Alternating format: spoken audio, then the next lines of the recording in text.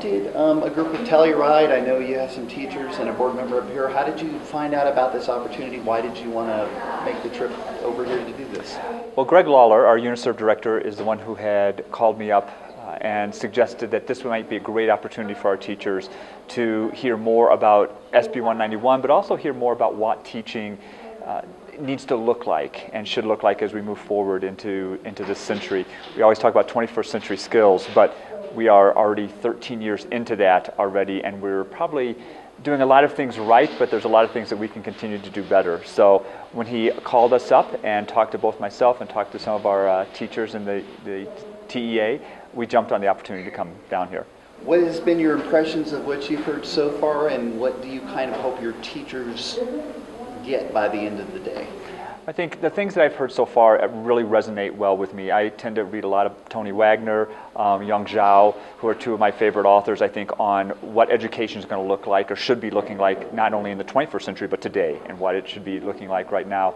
So those things are really resonating well. I came from a pretty progressive district in Chicago suburbs, and we talked about the technologies, and we talked about how 21st century skills are not just about technology, it's about learning strategies, learning styles, the whole idea of entrepreneurialism and creative thinking. So all of those things I'm really excited to hear here.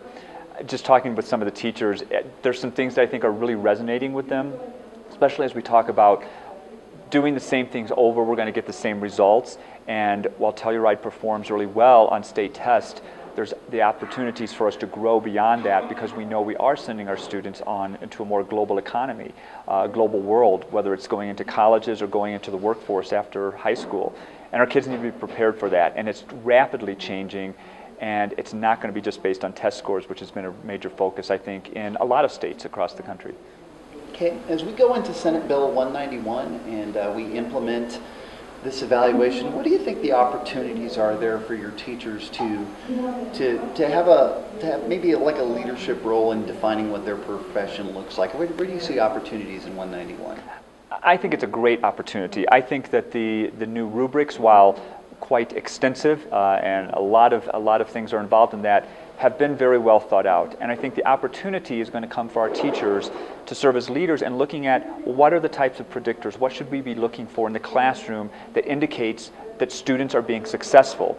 It's not about a dog and pony show anymore. It's about an ongoing professional development. It's about an ongoing growth that we are expecting from our students, that our teachers are feeling more professional, I think, or will feel more professional in this opportunity.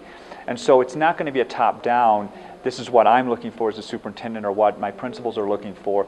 It's going to be a collaborative effort to say these are the standards, this is the rubric that we're looking, how would we see that in practice in your classroom, and really have the teachers develop those and really take ownership and leadership and accountability for their own professional development and their own growth. What do you see the importance of getting your teachers and yourself and a board member in the same room today to hear this kind of material? I think it's great. We've had the conversations ourselves to some degree, but I think that the power in this is hearing it from people outside of Telluride, hearing it in a larger group, hearing it with, in this case, with the teachers from Durango, hearing the same thing at the same time. So we have a board member who is going to be working on the policies that will impact. We have administrators who are going to be actualizing the development of some of this, and we have the teachers who are going to have to be living day to day with this process and are the ones who are on the ground floor. So I think to have everybody in the same room is an incredible opportunity for us to then take this back, have further conversations not only today, but with our 1338 committees, with our building accountability committees, in our staff meetings about professional development and about teacher effectiveness. Okay. Last question is just basically I haven't talked to anybody from Telluride before. What's the mood out there in education right now? What you're hearing from your parents, your community, your teachers? How's the year going? The year's going great. Telluride has been a pretty high-performing district over the last many years, and I followed a great superintendent, and we're kind of at a great opportunity. I always say it's the perfect storm. We have Common Core coming in, so we have curriculum changes occurring. We have a teacher effectiveness bill coming in, so we're looking differently at how we're evaluating teachers. We have parents. We're seeing a lot of growth. We've grown over 100 students in the last 2 years alone. And so parents are coming from other communities, coming from high-performing schools across the country, moving to Telluride to put their kids in school there, And there's this great opportunity for growth. We were fortunate to just pass a mill levy in November, which will help us. Part of that money is going to be used for teacher effectiveness and professionalism, and it's a great opportunity for the community to show that support.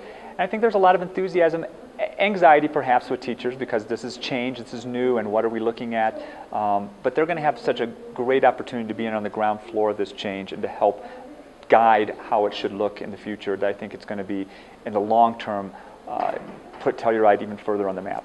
And what's your role in managing that anxiety? I think my role is to realize and help people realize that we have a lot of young teachers who've never been anywhere else, or this is their first job. We have quite a few seasoned teachers who have never been anywhere else either. And part of that is saying that there is a world beyond Telluride, out of we always talk about getting out of the box canyon. And my role is to help them see that this isn't about gotcha. This isn't about that you're doing something wrong. It's about taking what we're doing and changing that to better align with the outcomes that we need our students to have as they go on into the future. And we talk about how different it is for our teachers who have children in kindergarten who may be teaching at the high school or middle school now, how different their children's lives will be as they grow up versus the ones they've been teaching. And that sort of puts it in perspective, that they recognize the realities that the world is changing. Is there anything you'd like to add I haven't asked you about? No, it's just been a great opportunity, and Telluride really is looking at how can we work together with the CDE, with the CEA, on making these changes for teacher effectiveness. And we see it as a perfect opportunity to marry curriculum changes with teacher effectiveness changes. And it's going to be a bumpy ride, but I think it's going to be worth it in the end.